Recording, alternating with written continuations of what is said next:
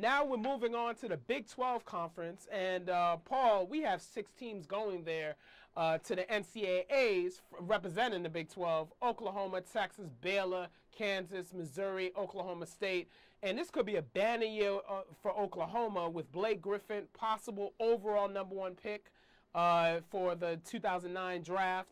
Jeff Capel's Coach of the Year, and the Diaper Dandy, quoting Dick Vitale, Willie Warren, being the Rookie of the Year. Yeah, like you say, Warren will probably be the Rookie of the Year. It gives them a nice outside punch with Griffin in the middle, and Griffin's an absolute beast. The guy is unstoppable down low. The numbers he's putting up already is just staggering. Oh, yeah, tremendous athlete, inside force. He reminds me of a cross between Carlos Boozer and Karl Malone. Yeah, that's a good combination. That's a good description, yeah.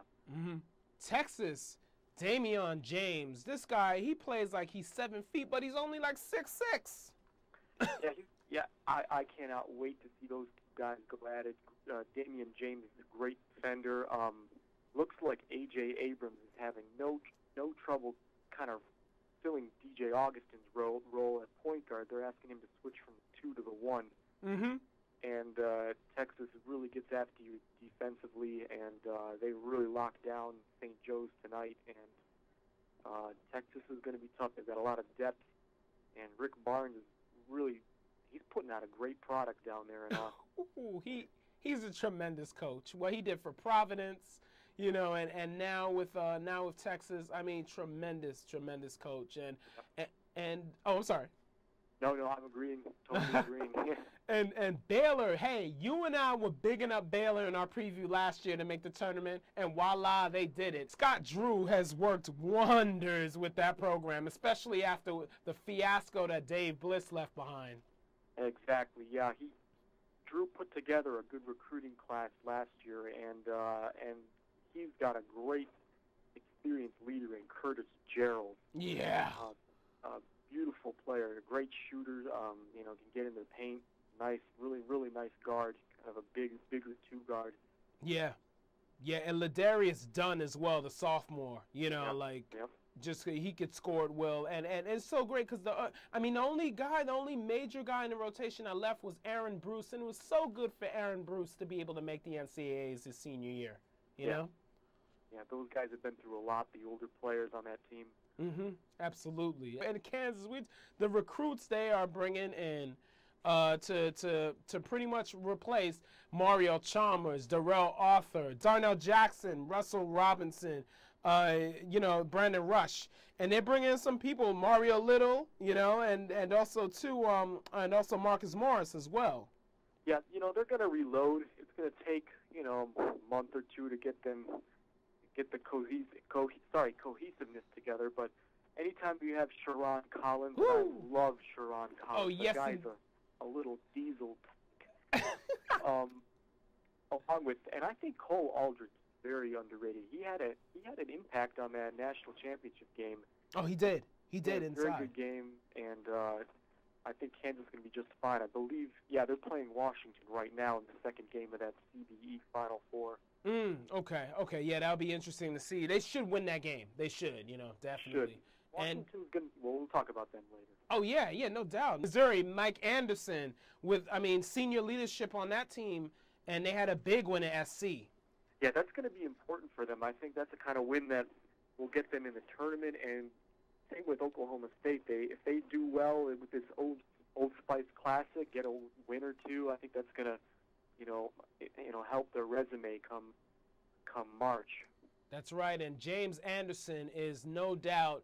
I think I remember because I love his game. He's only a sophomore, and he looks like he can be a possible Player of the Year candidate, and definitely the scoring champ for the Big 12. Yeah, definitely. I think he's definitely a first team All Big 12 performer. He's got a great stroke, great athlete. Yeah, yes, indeed. And now moving on, Big Ten Conference, there's a huge gap between the top 4 teams. We have Purdue, Michigan State, Ohio State, Wisconsin, and the rest of the conference. Yeah, it's unfortunate that Indiana's really going to bring the conference down. I think they've got so many pieces to replace. Oh boy, the whole lineup, the whole roster. Lineup, yeah. Crean's got a tough job to do, but Purdue's tough. Michigan State's a good squad. Ohio State, they're going to be good. Wisconsin's actually playing UConn pretty tough right now. So those four teams are good teams, and the rest of the league, I don't even know how many NIT teams you have in the Big Ten. Maybe Illinois, but yeah, I think that's about it. Yeah, Illinois, Minnesota, and Michigan. Michigan's getting better. They had a nice win against UCLA. That's right, and Manny Harris, another talent, second-year talent. Yeah, he's kind of doesn't really have a position, kind of in between a point guard and a shooting guard, but the guy's a great athlete, and he's kind of a streak shooter. If he gets hot, he can really do some damage. They've got Deshaun Sims is a nice forward they have, nice inside presence. Michigan's they're heading in the right direction. Talk about B.J. Mullins. This cat, he can be better than Odin and Kufos for Ohio State. He's certainly more physical than Kufos. He brings more offensive skills and a better offensive skill set than Odin for sure. And I think he'll probably be better conditioned than Odin. Mm-hmm. Mata's got a great thing going in Columbus. The recruits he's bringing in is just it's off the hook. He's got commitments coming in next year, 2010. Mm-hmm. Yeah. Oh, wow. And another thing it's great, too, about Mata. I mean, this Ohio State team will challenge for the title. David Lighty, underrated player from that class of, Conley and Odin. Yeah. He's a guy from Cleveland. He's going to be kind of a stabilizing force, kind of a glue guy, as Steve Lavin says, a WD-40 guy. Kind of does everything. Good shooter, good athlete. He's going to be really important to get some of those young guys on the same page. Yes, indeed. And Purdue, can they make the Final Four? I don't think they have enough firepower offensively. But they got depth. They got a lot of depth. They do have a lot of depth, no question about it. I think what happens in the tournament is great defensive teams can only get so far. I think you need teams that can score. I just don't know if Purdue has enough offense. Wow, no, that's a great point you just made. That Raymar Morgan, we picked him to be player of the year for Michigan State. He's a local cat from your neck of the woods. He's from Canton McKinley High School.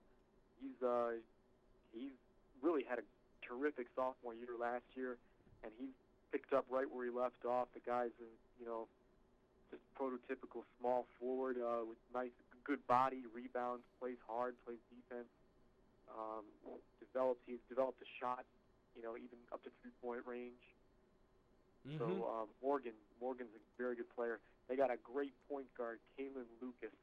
Very underrated. He can lead the nation in assists. Yeah, he's lightning quick, with as quick as any of the top guards, and